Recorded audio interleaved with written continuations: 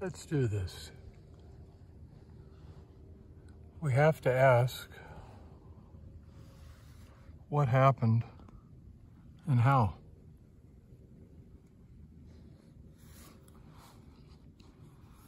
People who are quick to know it all will tell you about a fat, lighter house burning fast. But as the videos have indicated, at 2 stories plus an attic, this didn't exactly burn fast.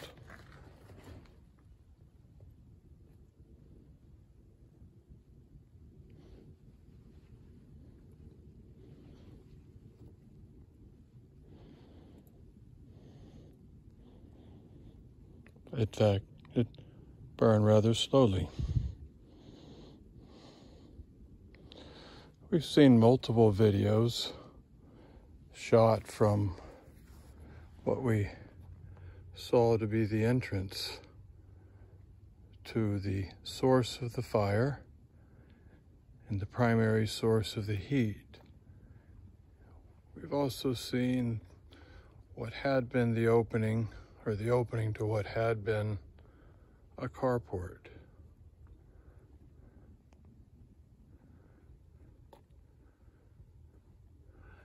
After dialing 911, we took the time to remove vehicles from this carport, and the mantle, which once was here, was cleared. Why? What led to this?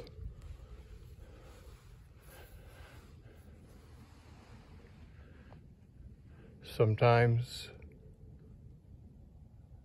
HVAC systems go down. Sometimes people decide to have fires. And here we had a fire.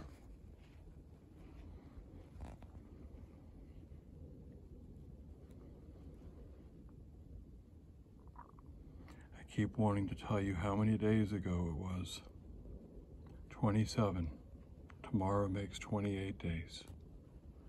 So how does all this happen? I had a fire here. I had a fire here in a chimney that, though difficult to completely see, we can see some of what had been the footing of the house, and that it was a chimney on the exterior of the home. It's a chimney onto which we had just put brand new chimney caps with spark arresters.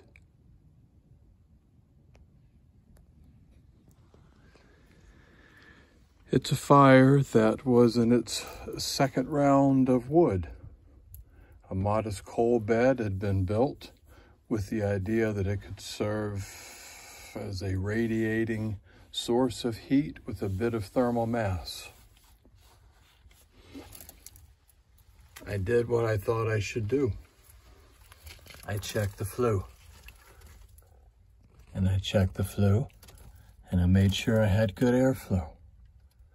Somewhere along the way,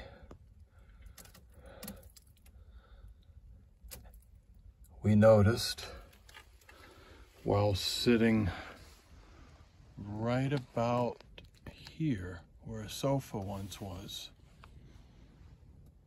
below where this tub fell, we noticed a spark fall down. We immediately came to the fire. I immediately looked up, metal dome, saw daylight. In this case, not daylight, but a little bit of orange. Let us please know and note that due to the massive amount of heat, this gap has expanded some. And I will say some. Nonetheless, there was a gap. There was a gap.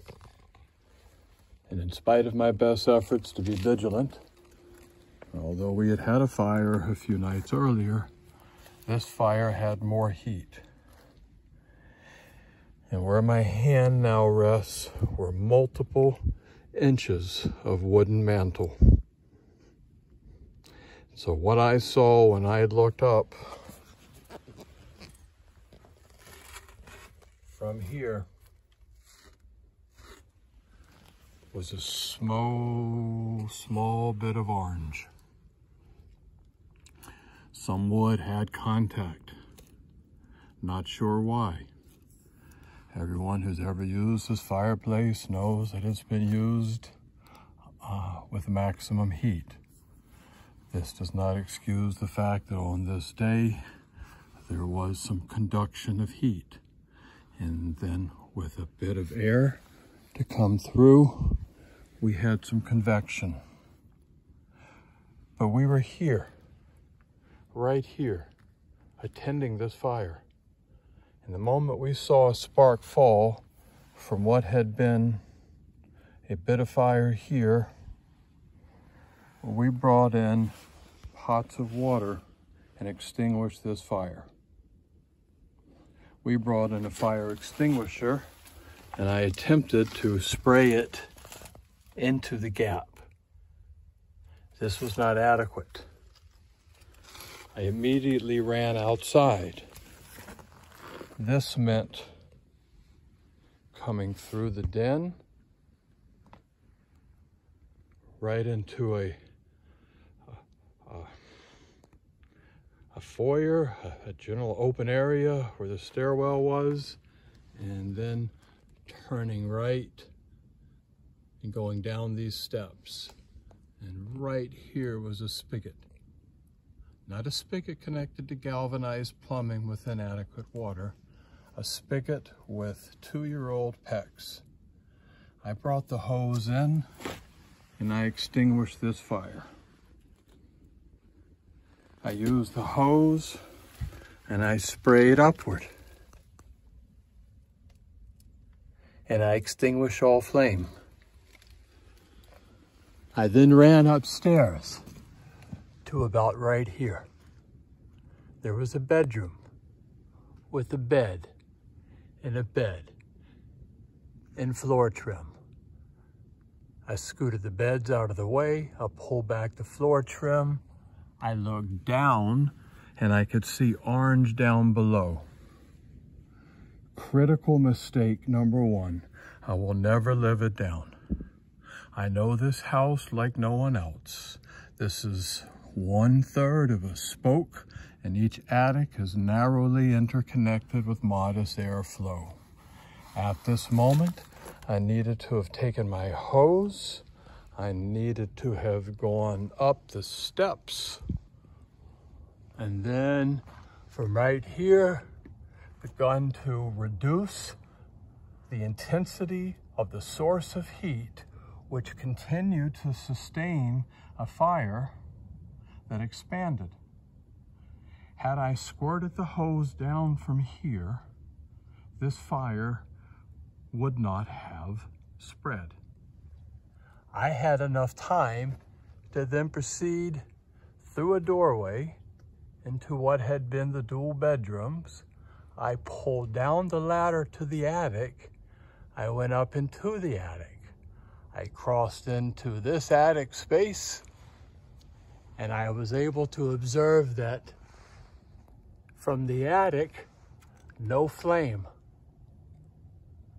But at this moment, I was letting precious time go. I needed another set of hands on the hose.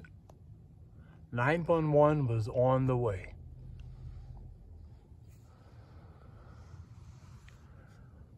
My spouse was gathering cats. I'm going to believe that around here, I encountered her at this doorway into what had been the room where 2 cats lived, and we were trying to cram 2 of our other cats into a cat carrier. Again, 911 had been called. We were proceeding casually and with as much calmness as possible. We came downstairs. I think I tried to assure her that things were subdued, and she noticed that there was flame coming from behind the paneling. This notice happened somewhere in the timeline. I went back to my hose and began squirting it. Now this flame, which had air, had heat, had started to spread here, I had subdued it.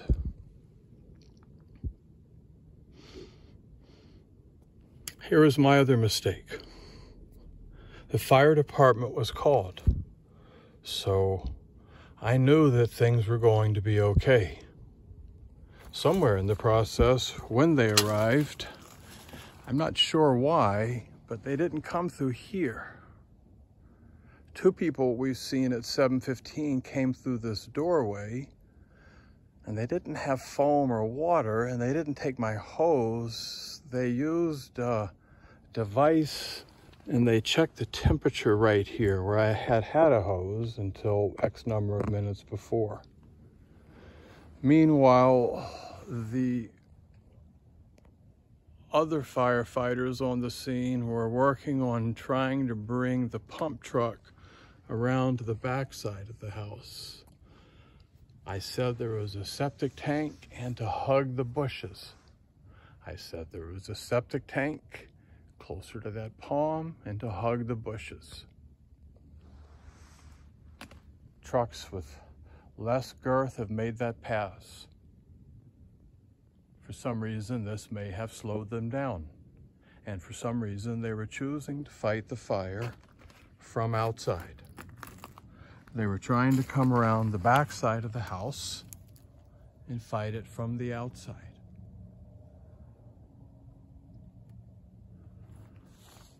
They were here, and I was here. I then proceeded to the house, and I cut off the air conditioning here. I cut off the air conditioning here. I know that when I moved the car from here, I went over to the breakers and I cut them. At this point, the firefighters were here, and I was doing my best to create a safe environment for them to save the house. I had the opportunity to cut the circuit breakers to the HVAC unit that was up there, and we now see here. I should have taken the hose upstairs and squirted it down when I saw orange. I should have taken the hose downstairs and squirted it when I saw orange. I don't believe firefighters carry cameras, and they probably shouldn't, but because they're too busy. But someone would have heard me say, I can see flame from the second floor. I went back up into the attic, and somewhere in all of this, I saw that there was now flame in the attic. I'd let the firefighters know this. It's all blurry, but I know I moved towards what was the kitchen door. And just before the kitchen door in the dining room, two Liberty County deputies encountered me. This is the body cam footage that I need. There were two cat carriers on this side of the dining room door, or the kitchen door, separating the dining room and the kitchen. They were in such a hurry to rush me out of the door under threat of arrest that I had to calmly say, fellas, can you please help me pick up these cat carriers? This became an argument, but I or they or someone picked up the cat carriers, at which point we opened the kitchen door. And upon seeing my spouse, who had been responsibly staging the cat carriers and was trying to get the one last cat under this kitchen table, Corporal Henning, upon seeing her, physically assaulted her in a way that made me think either he hates women or he knows my spouse and he hates her. Perhaps from 3 days earlier when we visited on the side of the road on Dorchester Village Road and he was having to obstruct traffic because we wouldn't allow filming of The Walking Dead to take place in front of our property. Maybe he had a grudge, I don't know. But he shoved my spouse, at which point she yelled back that I am trying to get a cat, at which point he threatened to arrest her, and maybe she yelled back, and then after putting her arm behind her back, Corporal Henning shoved my spouse out this porch. That's how she left her house. Under threat of arrest, I was made to leave. I should have fought. I should have fought. Had I fought, had the fire chief not issued whatever command was issued to throw us out of this home, I would have returned to this hose, and I then would have moved to the second floor, and I would have squirted down to subdue this heat source. I then would have moved up to the entrance to this attic, and it would have been a frightful scene. But I would have covered it with water, I would have covered it with foam, and I would have covered it with water, and I would have covered it with foam. And we already had 3 friends on the way, and they would have brought in another hose. And had there been some coordination with myself and the fire department, they wouldn't have spent who knows how much time positioning a truck over here, running hose lines around here, and fighting the fire from here. So here, let's exit the home. Do you see the chimney? I understand all the mistakes I have made. I do. I see the lessons learned. But I also know that I had a fire contained and I left my hose. Now I'm outside of the house. This is the chimney. No worse for wear. This is the stairwell I came out of. The spigot was here. I had the fire subdued. I should have gone to the second floor and further subdued it.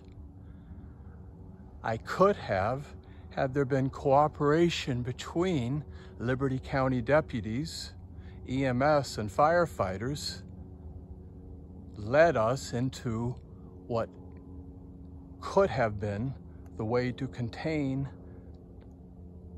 this fire and keep the property from becoming a total loss.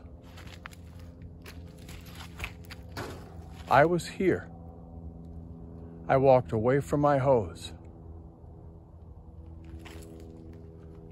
And then the deputies threw me out of my house when I could have returned to this hose.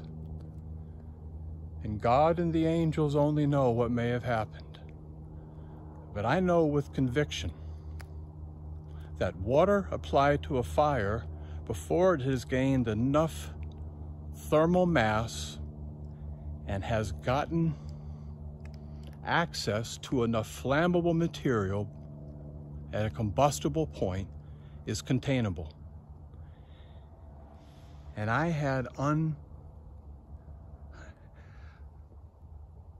had maybe 45 gallons per minute of water.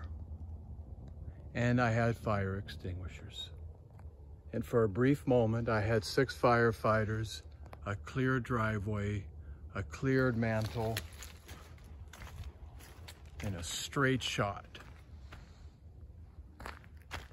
I'm telling you, a straight shot right into the house to put a hose on this, or to take my hose and to continue to reduce the thermal mass of the heat source and attack it from the outside. But the decision not to reduce the intensity of the heat source, in spite of my declarations to do so, the decision to throw me out of my house and my spouse out of her home are the reasons why I was not able to do my part to lead the fight in this fire? Who was responsible for this? You got an answer?